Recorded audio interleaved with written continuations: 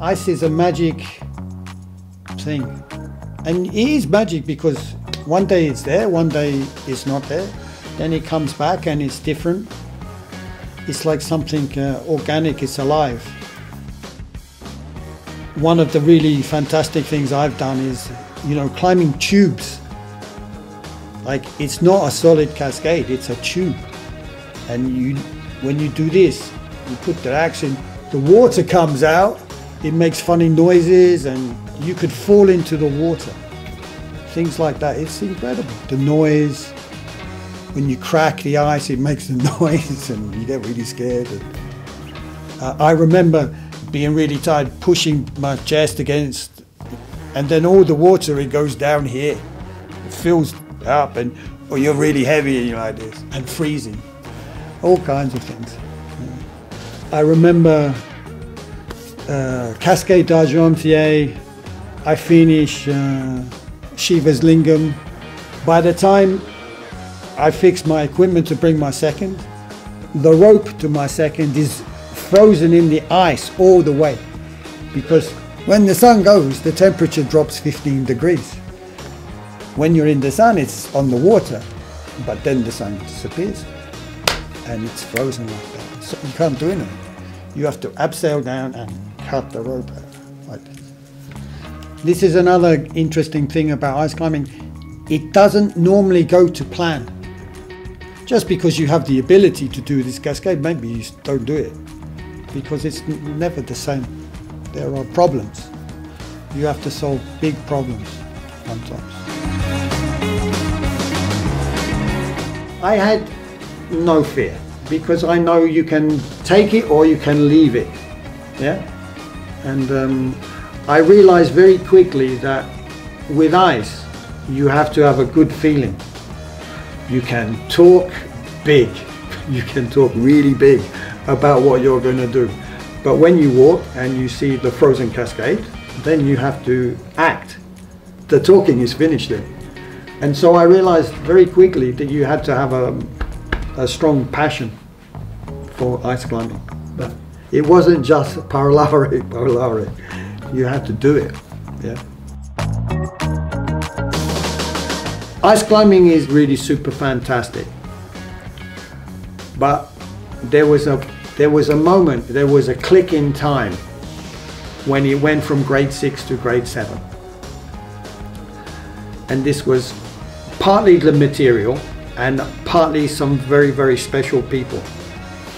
For me, it was always a fantasy to climb harder, but it fits in with sport climbing and the rising technique that sport climbing gave to some people. I will underline Thierry Renaud from France, because Thierry Renaud could climb 8A. He was a brilliant alpinist, but he absolutely loved to climb ice. So in this one man, there was everything you needed to climb grade 7. Thierry Renaud did L'Allier, and L'Allier was the click in ice climbing, really, because for many people they looked and they saw L'Allier, but nobody thought it was possible. Yeah. And Thierry Renaud went and did it, and I know how good he was, and I also know how mad he was, because you had to be mad to climb L'Allier. L'Allier was very dangerous, and this is something people don't understand about grade 7. Grade 7 it's that next step up in danger too.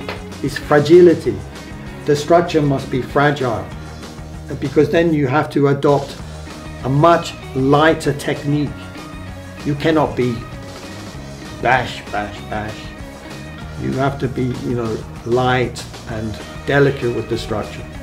I wanted to do a grade 7, obviously, but there aren't many. You have to wait for the conditions and special things. I did one in Switzerland, which was really good. But I wanted to do a big, famous one. And then I thought, I do one, then I stop. Yeah? I had the opportunity to see one on the Argentière Glacier, and it was called Nuit Blanche, or I called it Nuit Blanche. And it was very, very beautiful. I was super happy. But then a man called Christophe Lefebvre, he did it the next week. He put a bolt in it, and he said he was the first one to do it. Thierry Renault tried to help me because it was in the big magazines. And so then I had my first big fight with the magazines, with Vertical and things like this. And I was so angry. Grade 7, even to this day, is very rare to find, and I don't think you see it very often. People, they wait for better conditions, the ice is thicker, and then they do it. I am not stupid, so if I was to keep climbing grade 7, I would die, for sure. But I wanted to stay climbing, and I wanted to still push myself, but not always at grade 7. So with my experience of climbing rock and mixed, the mixed thing from the UK, the people from the UK, we understood mixed climbing like the Europeans didn't really understand mixed climbing. The people of the UK were the first really good mixed climbers, because in one night with the rain it would freeze and the climb would be different. Maybe this much ice, and you had to find a place in the cracks, and so there was this long tradition of mixed climbing, which you didn't have in the rest of the world.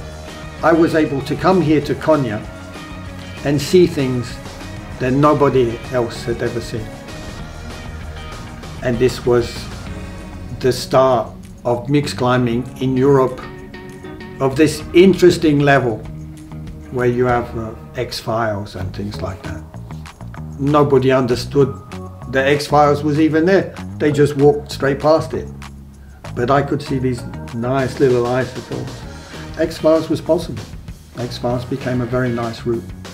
And it's not so dangerous.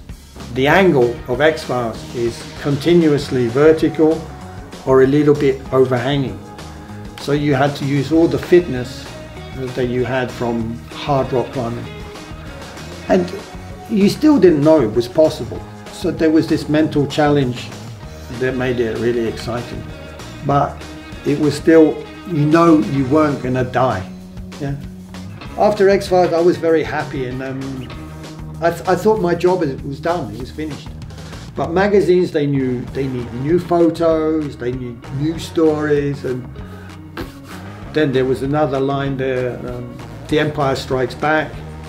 It's grade maybe 8+9, the first little pitch. Then you go and you take an overhanging wall, and it's like 9+10. I don't know what it's like now, because things change. But then the third pitch from the ledge, there was an icicle that hung within space, and you could just reach it if you stretched into the void and put your axes in it and climbed it. It was 20 meters without equipment, without ice cream. So the risk was really high, and the ice was thin. It was really thin. It was like lace, you know, it was like climbing a lancel, a curtain of lace. It was very hard. So you had 9, maybe 10, and then a grade 7 pitch. I didn't invent dry drawing, no. I made it a little bit harder, and I made it a little bit more interesting. But I didn't realize that 20 years in the future they would be climbing these overhangs without ice, just with rock. I didn't realize this. I knew it was possible, but I always thought you need some ice to make it look beautiful, to make it look like a real game. We kept on improving the ice axes and the crampons. we just kept making ice climbing easier and easier and easier. You have ice screws, you can just put in like this, you know, fingers up the nose, you put an ice screw in now. It's like crazy. Literally 30 seconds, clip, and you are happy. Okay, maybe one is not enough. Okay, I put 5 in here. Bang, bang, bang, bang. It's like this, man. Look, I can put an ice screw in. The good old days were tough, man.